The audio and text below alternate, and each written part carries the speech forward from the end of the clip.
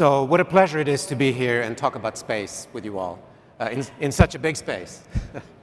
So what we're going to talk about is we look for, NASA and JPL, look for the big answers. We're going to look for it in new ways. We now have new technologies coming and new workforce, new partnerships, and it's going to be an exciting time. These are the questions that affect humanity. And yes, this is a cloud computing conference, so I will tie in cloud computing into this. But first of all, if you remember where you were 4 years ago, I certainly do, it was an exciting time where we're going to attempt a crazy engineering trick. We're going to land a 2,000-pound rover, 150 million miles away, all by itself, from thousands of kilometers per second to standstill in 7 terrifying minutes. What we did, we tried something new. We tried AWS to give you all the pictures at the same time as we saw them. And let's see what happened, and where were you when Curiosity landed on Mars?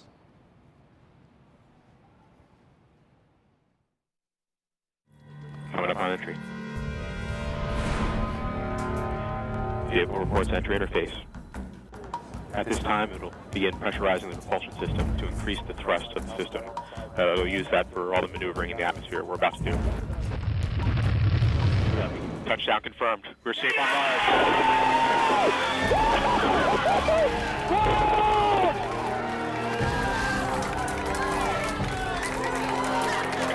Time to see where our curiosity will take us. So these answers really matter, and you have to think about the people who were in the room. Their careers hinged on this. They've been working on it for years and years and years.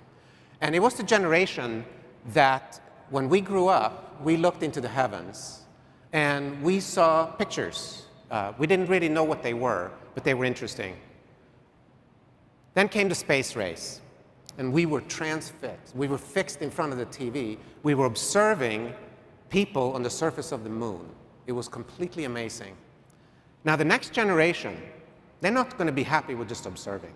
They're not going to be happy with just saying, can we get there? They're going to expect it to happen.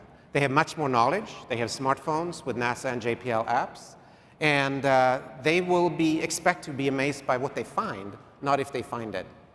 They don't want to just participate. They don't want to just observe. They want to participate. And they want to be part of it, whether they're on the surface, as my personal heroes when I grew up were astronauts. They will want to participate from using augmented reality or using their smartphones, or on the surface as astronauts. So it's no longer about a space race between countries. It's a race for humanity into space. I want to take you on a journey of these big questions of discovering our universe. So first of all, how can we help protect Mother Earth? So we're going to go into detail. That's one of the big questions. Then we'll go deeper into the universe, and we'll ask, is there life in space? Then we're going to finish on my personal favorite, Mars, and see, is there or was there ever life on Mars? So those are the big questions, and we're going to look for it in new ways. So let's talk about infrastructure. James talked about network. It's an awesome network, but it's ground-based. Our network is in space. And what we have is we have the Deep Space Network that has antennas that are strategically placed so as the Earth spins, we can always hear and communicate with our spacecraft. We have about 30 spacecraft in our solar system and beyond, and instruments that we track every day for NASA and for other industry. So what's going on right now? Well, if you were to whip out your smartphone, you could find out right now what's happening. So that's a change. Everybody can participate. And how can we get better results? How can we improve this infrastructure? Well, certainly more data and more compute power is going to help us answer these big questions. How much data? This is the Surface Moisture Active Passive and Ocean Carbon Observatory. They're satellites or spacecraft that circle the Earth. And they help protect Mother Earth by looking for ice, carbon dioxide, water, and they collect 1 terabyte per day. That's a lot of data. Now I want to go into each of those questions a little bit deeper. So we're sending out 2 new missions. These are called SWAT and NISAR. They are doing the same thing. They're going to circle the Earth, and they're going to look for, they're going to bounce radar off of the ground, and they're going to bounce it and look for the water table.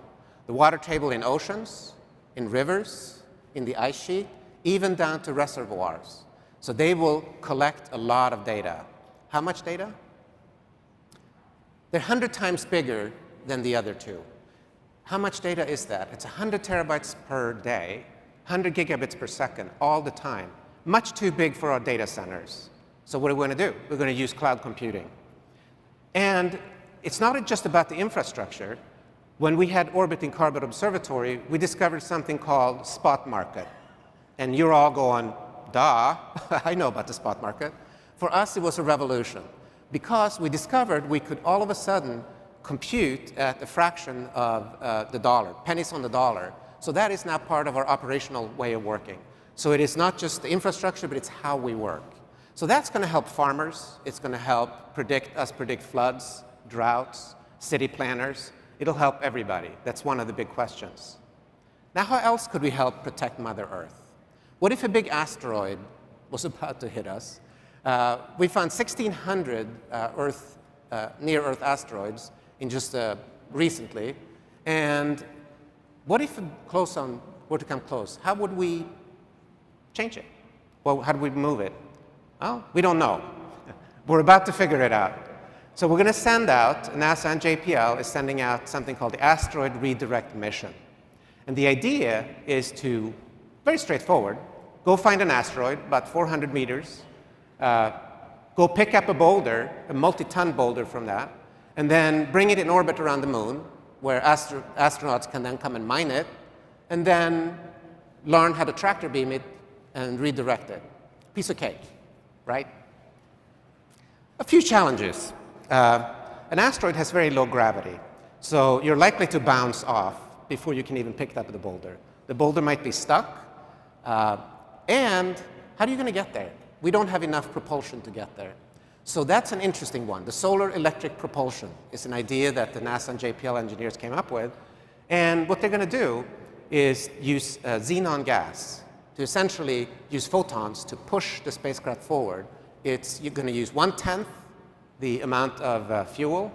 It's going to have 3 times more power and 2 times more efficient. You can then pair them, and you can then, if you can pair enough of them, each one will generate about 50 kilowatts of power. Pair enough of them to 300 kilowatts, and you can get humans to Mars and back. And that's really the key. So what has cloud got to do with this? Well, it has everything to do with this. We decided to do it differently and actually use cloud computing to start the project. So it started in the cloud. Now we're partnering much more easily. We're pivoting just like a startup would. And by partnering with industry, who will build a lot of this, it's going to be an amazing change. Another big question is, where could we find life? And I'm sure all of you know what this is, right? Maybe not. But for those who don't know, it's Europa. Europa is a moon of Jupiter. And why is it interesting? What do you need for life? You need energy and you need water. Europa has both. In fact, it has 2 times the amount of water that Earth does. And what we can see is if you drill down on the surface a little bit, you notice something interesting.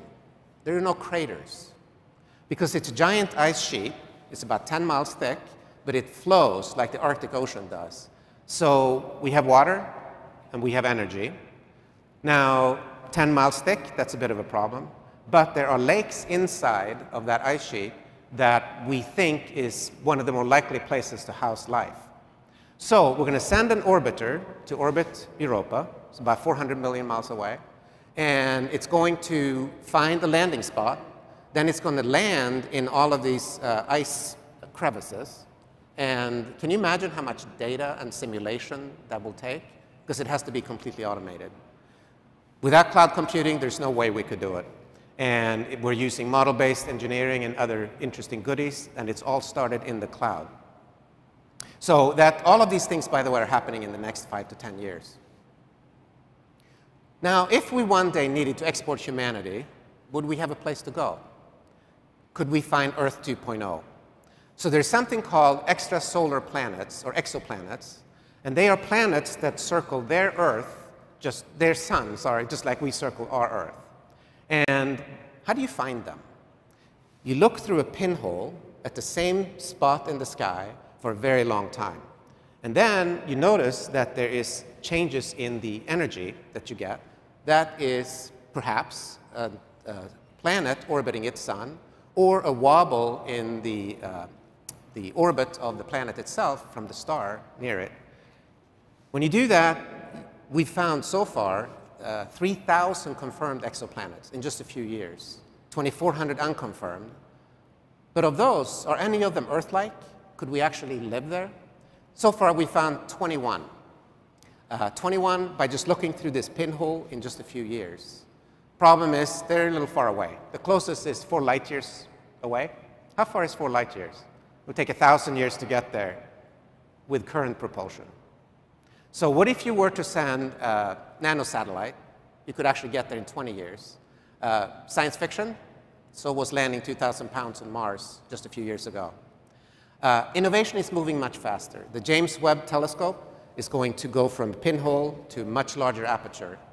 The science, the simulation, the math is going to require hundreds of thousands of servers to do this. But we don't have to own them anymore. So cloud computing is a really, really big deal for us. That was near of an exoplanet. Now, let's finish on Mars. We have not yet had humans on Mars. There's only been one, to my knowledge, and Matt Damon. And he came back, so that was good. For us to send more people, we want to prepare for it. Now, Curiosity landed 4 years ago, and it was an amazing thing. And like any teenager would do, it took a selfie. So it took its giant robot arms, and it spun around, and it took a selfie to make sure we're healthy. What have we found so far? This is a picture from Mars, so welcome. What does it look like? Has anybody been to California's Death Valley? Death Valley looks just like this, because in fact it was formed by flowing waters. Both of them were. And Earth and Mars had the same conditions for life about 4 billion years ago. Here's another picture. It's the Namib Dune on Mars. Again, it could be a sand dune on Death Valley. So we found flowing water, but we haven't found the smoking. And we found conditions for life. We haven't found the smoking gun. We haven't found life. So JPL and NASA are going back. We're going to send a new spacecraft, Mars 2020, named for now, to see if we can see the signs of life and pave the way for humans. The last time we had 20 minutes, so it's amazing. It's 150 million miles away. You only have 20 minutes to figure out what the rover is going to do the next day. 20 minutes means that sometimes you miss a day. The rover stays parked. That's not a really good use of time. But if we could speed that up to 5 minutes, we wouldn't miss a day. How do you do that? Cloud computing. So immense compute power, very fast, and use some machine learning to augment it. So we've gone now, and that's what we're going to do. So cloud computing has gone from being a very nice to have and engaging you all with the pictures to something mission critical every single day. Now, what will this spacecraft look like? Or rover, rather. So if you look at it, it's going to have some changes. It will have new wheels, stronger and skinnier and deeper grooves so it can climb taller hills. It'll have a microphone so we can hear the sounds of Mars. It'll be able to drill and store the rocks for future astronauts to come and pick it up, or future missions, even unmanned missions. And it's going to be the first test of actually producing oxygen on Mars to prepare for next Matt Damon that comes up there and needs some help. It's also going to have some new landing techniques. The other thing we're looking at is creating a scout, a helicopter on Mars. Why not? May not be on this mission, but could you fly a helicopter at 100,000 feet? Do we have any helicopters here? No. But we've shown that in our lab we could do it by using counter-rotating blades, so it's possible. And that could be a scout to peek over the hill and see what's coming next. These look remarkably like toys, and that's not a bad thing. On the contrary, it's speeding up how we work, how we test, how we infuse. And if you saw BB-8, this is BB-8, a toy, seeing our toy rover. The little guy there is a 3D printed rover for $3 on a desktop 3D printer. And we found that it could climb glass. And if it could climb glass in our lab, could it do it on the space station? So we put it in the Vomit Comet, and it's at 0 gravity, and you can see it's climbing fine, and it worked. So this is an idea of going from a crazy little toy idea to actual something on the space station in just a few months. It's unheard of speed. So this is, meet Rovi. Rovi is Outreach rover. It's a miniature copy of the Mars exploration rover, and it's built from Arduinos, Raspberry Pis, open software, and Amazon's IoT and Lambda. Tomorrow at the IoT State of the Union, we're going to drive it on stage, I hope. I hope it works. And you can use your joystick to drive it, but that's so yesterday. You're going to be able to drive it with Alexa, so you can talk to it, and you'll see how that works. And you can ask it questions about Mars, and it'll answer, and some other goodies that you'll find out tomorrow. If you don't have a robot, you can just use Alexa. So today we're announcing that tomorrow you'll be able to use, Amazon Dots, your Amazon Echoes, and you can ask questions about Mars. This is all about exploring and getting crowdsourcing and getting people to understand and care about Mars and ask new questions. By the way, the rover is a blueprint that everybody can have, and you can build your own, and it's for schools, universities, and museums, or your home. So with this, the idea is that we're all going to be the future explorers. The things that you do, the amazing compute power, the hackathon last night was just amazing. From 0 to liftoff in just one day, and it all auto-scaled, it was serverless, and it was one of the most amazing things I've ever seen. That's what you're all going to help us do. And your children are the ones that will one day walk on Mars, whether it is virtually through augmented reality or physically as astronauts. But please engage with us. There are many NASA and JPL people in the audience. And find us during the conference or afterwards. And let's help answer these big questions for humanity together. And thank you very much for listening.